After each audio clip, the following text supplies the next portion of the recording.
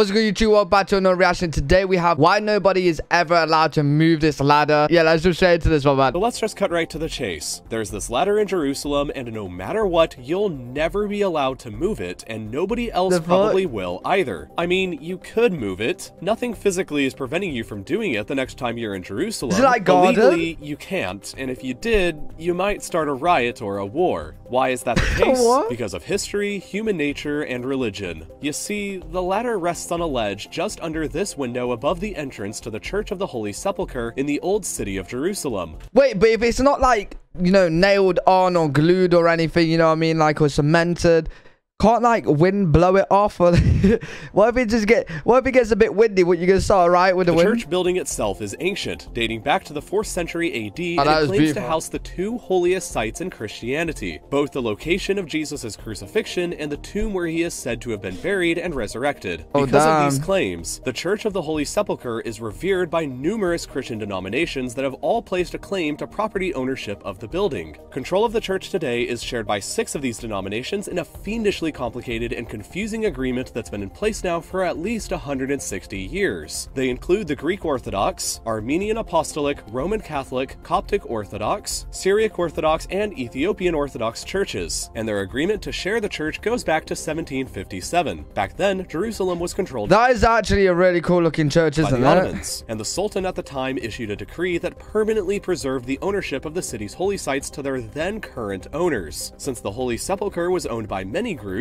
an understanding was established between them that absolutely nothing in the church could be changed from the way it was when the agreement was signed without the approval of all 6 religious orders. This agreement is largely still in force today and has led to things like everybody neglecting badly needed repairs or renovations to the church building because the 6 orders can't agree on what the outcome would look like, but it's also led to things like the— Wait, so like let's say for example, right, the wall fell down, right? They're not going to do anything? ladder, which was already there on that ledge when the agreement was made, and nobody can move anything without everybody's approval first. The agreement is taken so literally by the owners of the church that moving a piece of furniture like the ladder can spark a fight between them. Wow, that's actually really cool. That's really cool and just interesting, to be honest.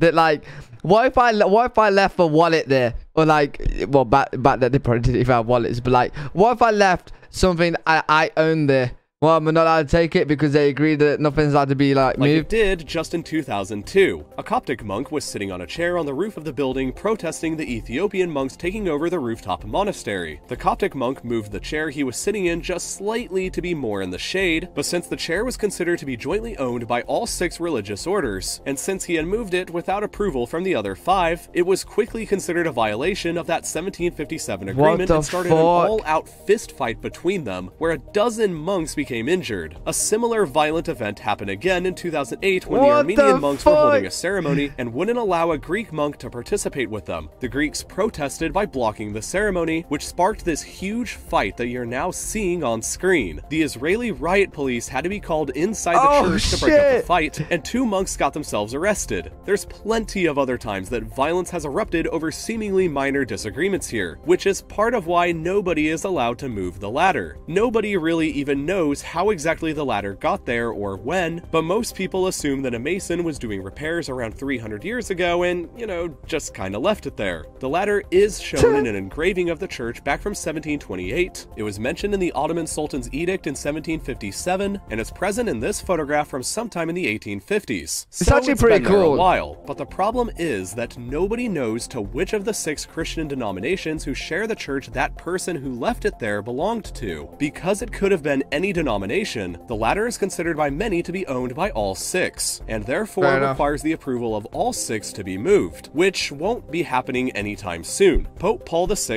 in 1964 issued a pontifical order that the ladder was to permanently remain in place at the church. Yeah, to be honest, like, there's no point moving it now because it's a part of history and it's got such a cool, like, you know, interesting story behind it now. Until the Catholic and Orthodox churches reached a state of unity. That means that for now, the Catholics won't ever agree to moving it, which means means that nobody can legally move it for just that reason. The ladder has become a symbol to many of the divisions inside the Christian religion, and despite being referred to as the immovable ladder, it has actually been moved a couple of times. In 1981, a prankster tried to move it but was quickly stopped by the Israeli police. And in 1997, this guy just flat out stole the thing through the window and disappeared with it for a few weeks. The ladder's movement sparked tensions between the religious communities inside, as would be expected, and apparently the prankster felt pretty bad about it and returned it back to its original place. The last time the ladder was moved was in 2009, and it was just a— Bro, what is it?